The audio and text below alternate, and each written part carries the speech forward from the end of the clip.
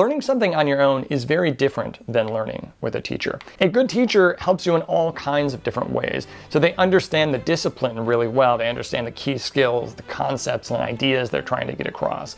They understand the learning trajectory, so they know where students usually get confused or mixed up, what's easy, what's hard, and how to sequence things in a way to help the students learn more effectively. When you're learning on your own, you don't understand the key skills or the concepts or ideas, you don't understand the typical learning trajectories, and you don't have a good sense of how to evaluate your own learning. Learning on your own is difficult, but it's not impossible. In these next few minutes, here are my 7 best bits of advice. Tip number 1.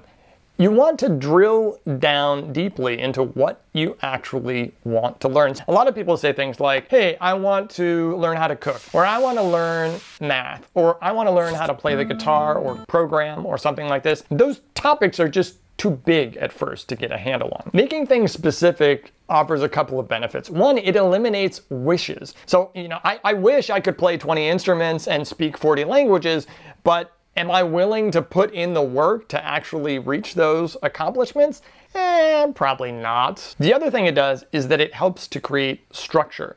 Most topics are just too big. You want to learn math. What part of math? If you want to learn how to cook, what kinds of things do you want to learn how to cook? I like to use a question to help narrow things down, which is, I want to be able to do something so that I can something else. I want to be able to program so that I can make a mobile game. I want to be able to program because I want to change industries and go into, say, machine learning. And this kind of formulation lets you identify a skill, or maybe a bunch of skills. You might write down a bunch of these sentences, and it gives you a reason for doing it. You want at least one reason for doing this.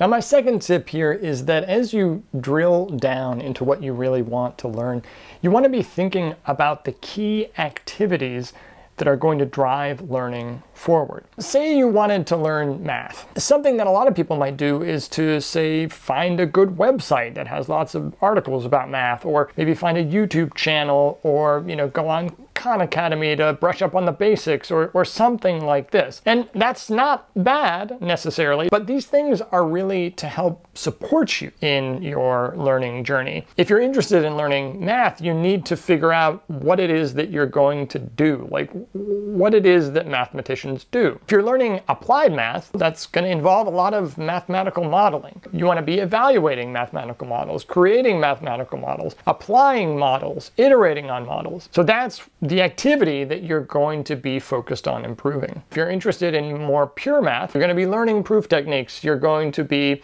evaluating proofs, you're going to be creating proofs, you're going to be learning how to communicate proofs. It's the central activity that you are doing that is really driving learning forward. Figuring out what that activity is kind of part and parcel of getting more specific about what you want to learn. Tip number 3 is about resources. So you're not going to get very far if you are not using resources of some sort, whether those are online classes or textbooks or blog posts or YouTube channels or something. My basic recommendation is to use at least 3 resources. Why do you want at least 3?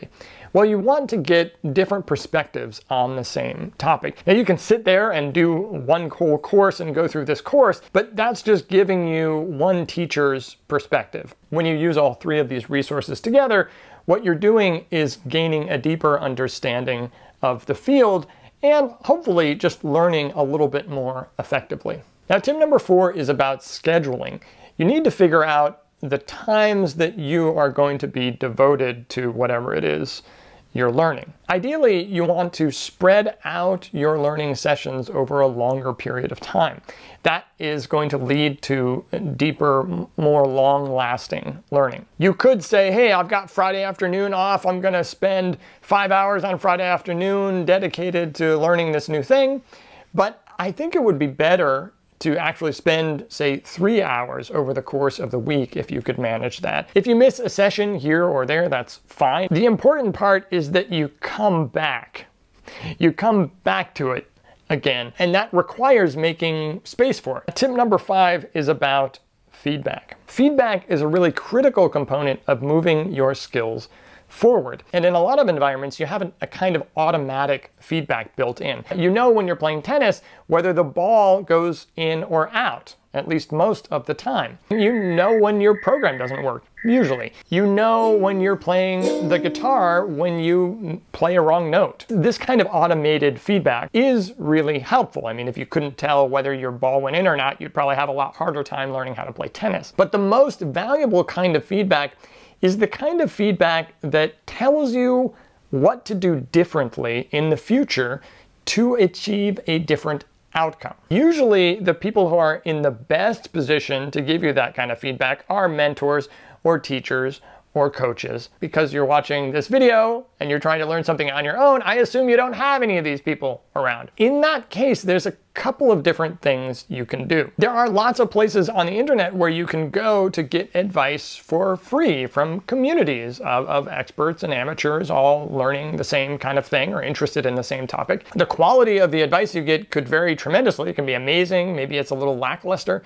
but it is a way of getting some outside input or perspective on what you're doing. Another way is to find ways to compare your performance to an expert's performance. How you do this depends on what you're learning, but let me just give you an example. I play a card game called Magic, and it involves picking cards out of groups of cards. Part of the game is to pick the right card out of this group of cards. I can go online to an app and I can see what a professional player's picks were. And I can even work through it so that I pick my card first and then I see what card the professional player picked. Now this is a really valuable experience because I get to see the gap between where I'm at and where they're at. Another example is if you are learning to play music. You might record yourself playing music because it's hard to pay close attention to both playing and listening at the same time. So you can record yourself playing the music, you can play it back later and try to identify mistakes you made or even compare that recording with a recording of, say, a better player playing that song. In this way, you can start to kind of bootstrap yourself forward. Often it's not enough to just say, well, I did the right thing or I did the wrong thing. You want to think about, well, if I didn't quite reach the expert's level, what exactly is the expert doing and how are they going about doing it?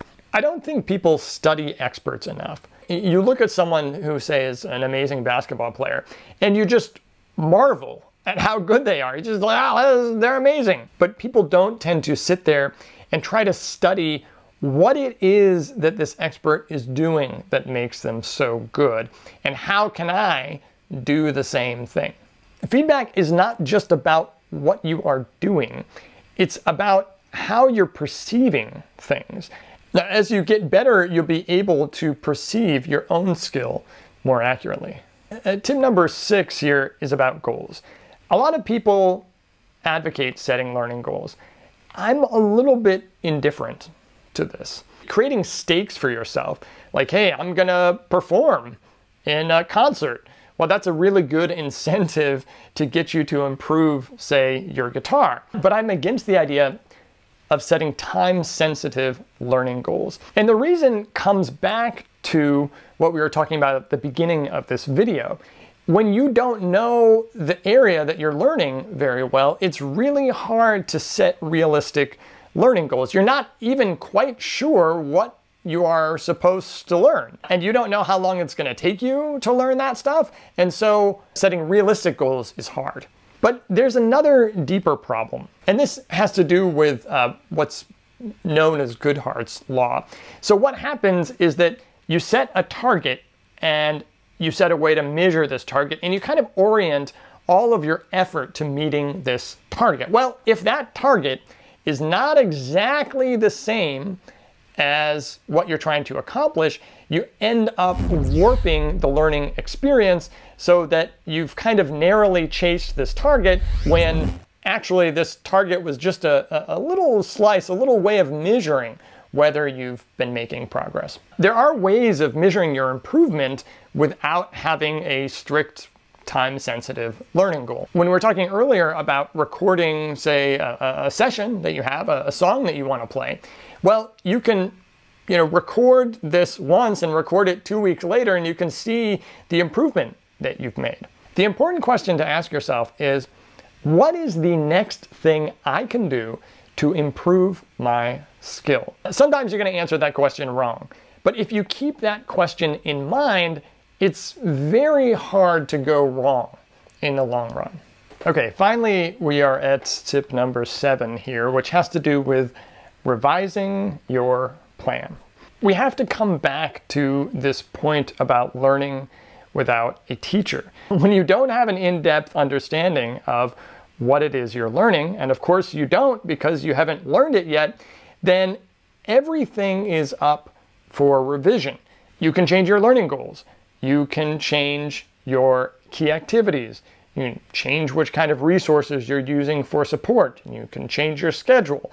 Everything can be revised and should be revised. Every 3 weeks or a month or something like this, you want to sit down and see if what you're doing is still working. This means sitting down, taking stock of what you understand so far, how well your skill is developing, what you think the major gaps are, what directions to move in. This is all a kind of metacognitive knowledge, which is knowledge about your skills and what you're learning that enables you to make better decisions as you improve in your skills. You might even decide to quit entirely, and I actually think that's okay. When you're learning something on your own, it's a bit of an exploratory process. And you might find out that things are not like you thought they were. I wouldn't want to quit just because things got hard. Lots of worthwhile things become hard and challenging. But if things are not what you thought, if this is an area that is not as interesting as you thought, you've found other topics or other interests that interest you even more, I think it's perfectly okay to say, hey, I spent a month doing this, or I spent a couple of months doing this, and I'm good. I'm moving in a different direction now. Now, a key quality to cultivate here is the ability to be open about being wrong. Because when you're learning on your own, it's a constant progression of realizing that there are things out there that you didn't know yet, or things that you couldn't do, or things that you still can't do and that you're trying to accomplish. Even though learning on your own is really hard, a lot harder than learning with a teacher, a mentor, or coach, I have found it to be something that is deeply fulfilling and worthwhile. So I wish you the best of luck on whatever it is you are learning, and I hope to see you in some of my other videos, and I'll try to answer any questions I can in the comments below. All right, take care.